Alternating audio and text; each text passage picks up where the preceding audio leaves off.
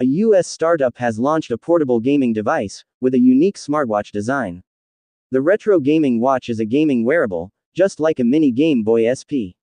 You can wear the retro gaming watch on your wrist and flip it open to play retro games. The developer of the retro gaming watch, Jason Rogers, is raising money for the device via a Kickstarter crowdfunding campaign.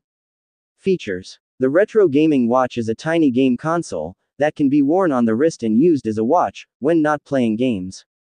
The watch screen of the retro gaming watch can be flipped to reveal a mini game console. It also features hardware and software for the emulation of classic games. The early bird rewards for the Kickstarter campaign start at $159, while the top backers will get their devices by November 2024. It is noted that the retro gaming watch is not meant to play games while it is on your wrist. Rather, it is to be played when off the wrist, and it is placed on a wrist strap for use as a watch.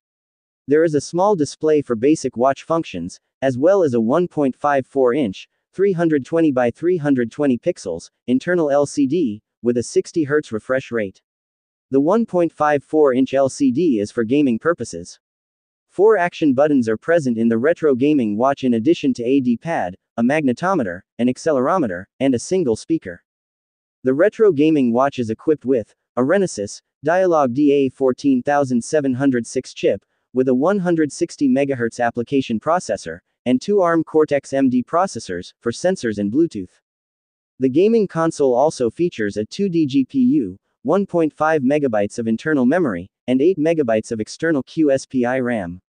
The device also comes equipped with an Efinix T20 FPGA, to create custom video game hardware with custom cores, to emulate popular 8 and 16-bit game consoles.